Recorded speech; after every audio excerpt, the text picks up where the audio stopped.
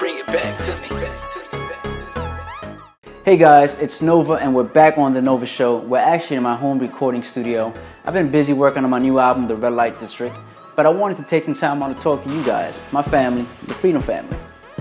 The Nova Show is designed to help you guys at home produce and record better quality music, build your fan bases, and hopefully you guys can learn a thing or two with my tips and tricks. Through the Nova Show, I'm hoping to create a great music community here at Freedom. If you guys have any comments, any questions, please do not hesitate. Leave a comment below. I do check it. People always ask me, where do you record your music? Who mixes and masters your music? And who shoots your videos? Truth is, I do everything on my own, in my own recording studio with my own equipment. Hopefully through the Nova Show, I can teach you guys some tips and tricks that can help you guys do the exact same thing at home. So in today's music news, I want to highlight Tyrese. For the first time in his career, he has a #1 album with 77,000 units sold. Now the reason why I'm highlighting Tyrese is because he records most of his music in his own home studio. Not many people know this. But it just goes to show you, you don't have to be in a big $1 million studio to create great records. So shout out to Tyrese. So in today's episode, I'm going to be highlighting home recording studios, okay? Now you have to have the basics for a great home recording space, okay? And before we get to all the complicated things, I want to start off with your computer and your software, also known as the DAW. So my first tip is to build or buy your computer based on what software you're looking to run in your home studio. My personal home studio is built on an iMac computer with 2.7 Intel Core i5 processors. I also have 4 gigs of RAM and a 500 gig internal hard drive.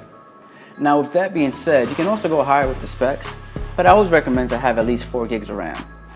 I tend to go a little crazy with my plugins, but my computer handles it like a champ. I also recommend storing your music sessions on an external hard drive and not your internal, as storing sessions on the same hard drive that is running the session can cause issues. Running your session on an external hard drive will ease the power strain on your computer. Now let's get to the software. Again, depending on the computer, there are many options. On the low end, you have basic programs like Cool Edit, Sony Vegas, and such. And on the higher end, you have Cubase, Logic, and Pro Tools. I personally use Pro Tools, and I always recommend the software. Now it does get a little pricey, with the basic version costing about $199 and the full version costing about $599, and that's just the software. Now with Pro Tools and any other software, you're going to need an interface. This is how you get the sound from your microphone to your software and or computer. Pro Tools has their own line of interfaces, which also vary in pricing.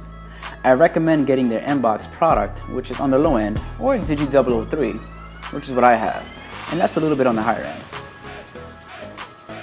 Now with the LE versions, you get a maximum of 32 tracks, audio tracks, as opposed to the HD version, which is 256 audio tracks, which is pretty high and you're not going to be using nearly as much. So as you can see, my home studio is pretty great. I have a lot of expensive software and recording gear. But I started with the basics first. So don't worry, you guys will also get there as well. And with my help, I hope that I can make it easier for you guys.